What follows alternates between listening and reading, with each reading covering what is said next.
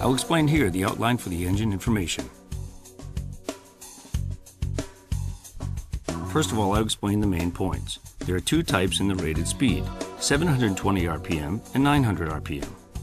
We call accordingly 6EY22L and 6EY22AL. Both of them have 6 cylinders and bore stroke of 220 times 320 millimeters. Other main items are as you see or seen.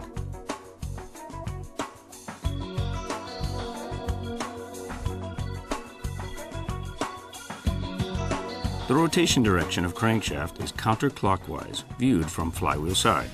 Cylinder is aligned in numerical order, number 1 cylinder, number 2 cylinder, viewed from flywheel side. The ignition order is how you are watching on the video. The operation side of the engine is the left side viewed from the flywheel side.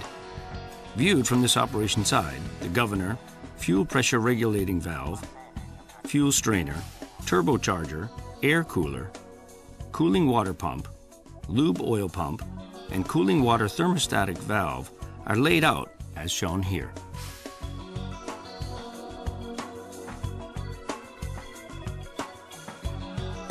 When viewed from the anti-operation side, the anti-flywheel side, the air motor, automatic backwashing strainer of lube oil cooler, lube oil thermostatic valve, and lube oil pump, etc. are laid out as shown here.